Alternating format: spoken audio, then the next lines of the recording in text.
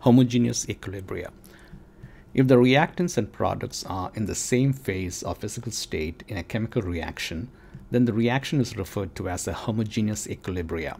In the following equation, you will find that the formation of ammonia gas from the reactants nitrogen gas and hydrogen gas, both reactants and products are in the gas phase. Hence, it's a homogeneous equilibria.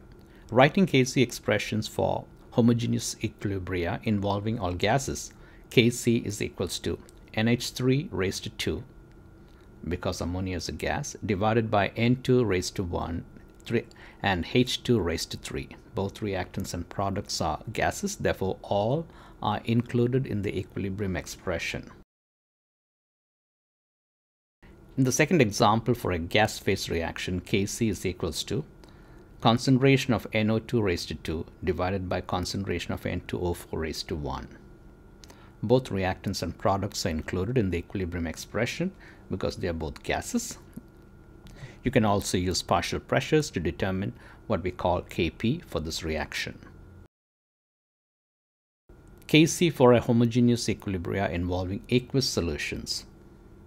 Here, the reactants are both aqueous and the product is also aqueous. FeScN2+ is a brown colored solution.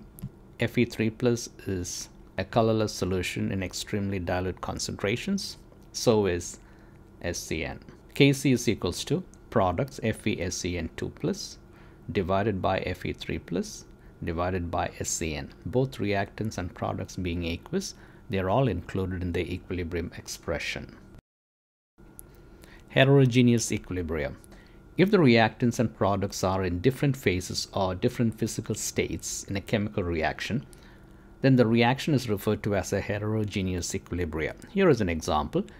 Magnesium carbonate decomposes to give you magnesium oxide and carbon dioxide. Magnesium carbonate and magnesium oxide are both solids. Carbon dioxide is a gas. The equilibrium constant expression for this reaction is Kc is equal to CO2 raised to 1 divided by 1. We have not included the concentrations of the solids in the reactants and in the products. Equilibrium constant involving a solid and aqueous ions equilibria.